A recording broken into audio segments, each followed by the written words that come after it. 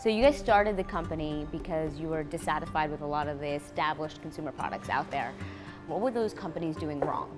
We started the company because we both wanted one brand that we could trust that uses transparency really at the core of who they are and how they operate, to the safety of the ingredients, the highest quality ingredients, offering it at an affordable price and delivered to your door.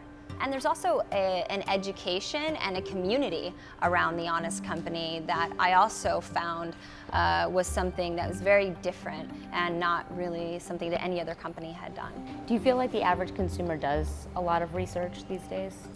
I think more and more, you know, really what's great about the internet is it's really an equal playing field and everyone has access to information. I mean, never before have people been so connected. At the touch of a button, they could do their own research on products and learn about ingredients. But is it that easy to find? I mean, you guys have done the research. It's not that easy to find out what each one of these chemicals does, right?